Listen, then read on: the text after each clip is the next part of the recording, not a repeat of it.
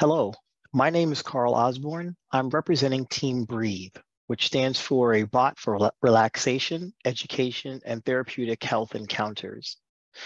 Today, we're going to present our digital solution for the United Nations World Hackathon. And in Breathe, our mission statement is improving mental well-being through accessible, personalized, and evidence-based support.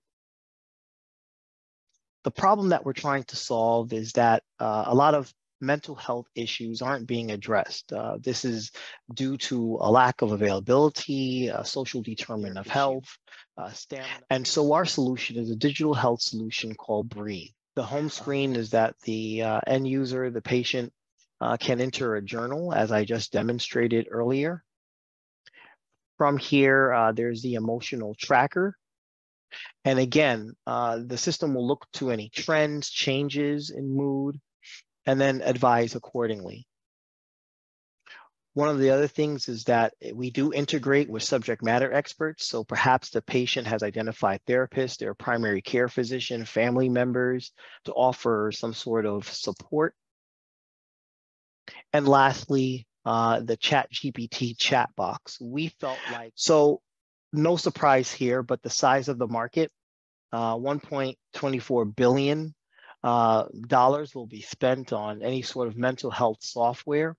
13.5% is the expected growth of this market between starting from 2021 all the way to 2028. We're not the only ones to dabble into this space. Talkspace, Calm, Headspace, Woebot, and MoveFit are all digital health solutions that are addressing mental health.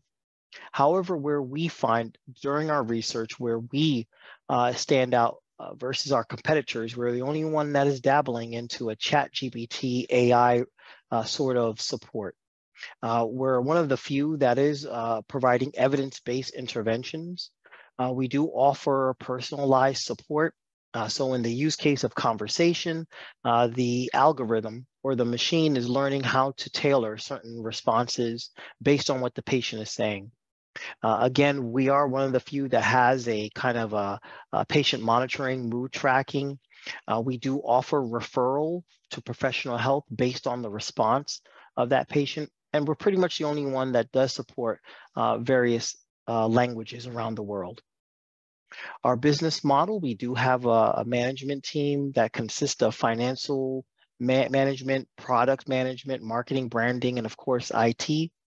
Our service is that we would offer this as a subscription service. There is a free base platform that will offer the basics of the application, but the premium will provide a little bit more in depth where education and again, reference to local mental health workers to provide one-on-one physical sort of intervention. Our customers are pretty much anyone in this world that suffer from mental health or just need some time or counseling based on what they're going through. And again, our revenue is that we were looking at a subscription-based sort of business platform.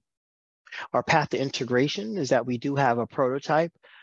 We would take that prototype and conduct further research and development, collaborate with mental health professionals. This is the evidence base that we talked about. And then going through 6 months from now, a full marketing and outreach.